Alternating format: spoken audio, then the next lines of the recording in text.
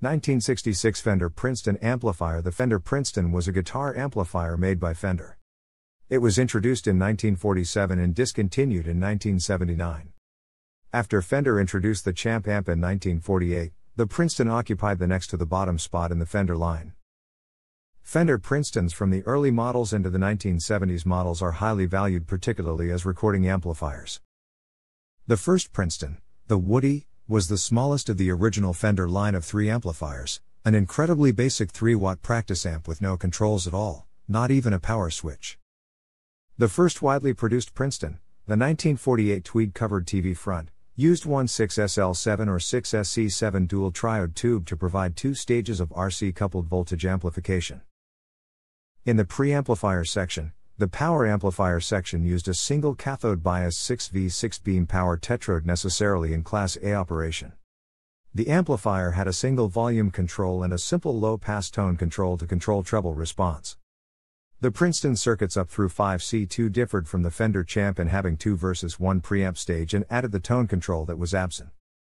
In the Champs, the 12-AX7 based Princeton models 5D2 through 5F2A were essentially the Champ circuits 5D1 through 5F1 with a tone control and a somewhat larger output transformer.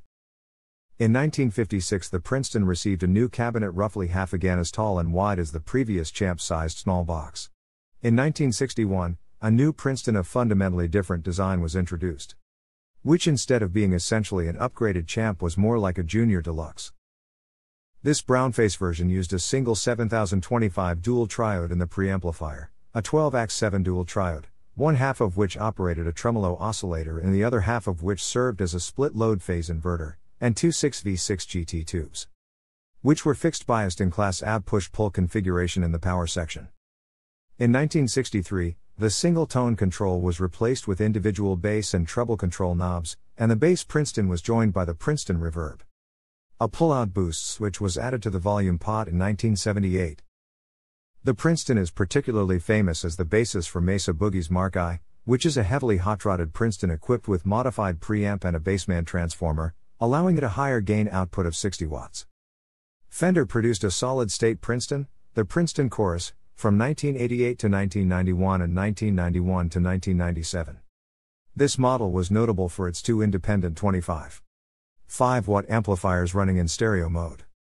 In 2006, Fender revived the Princeton name, under Princeton Recording Amp and Princeton 650.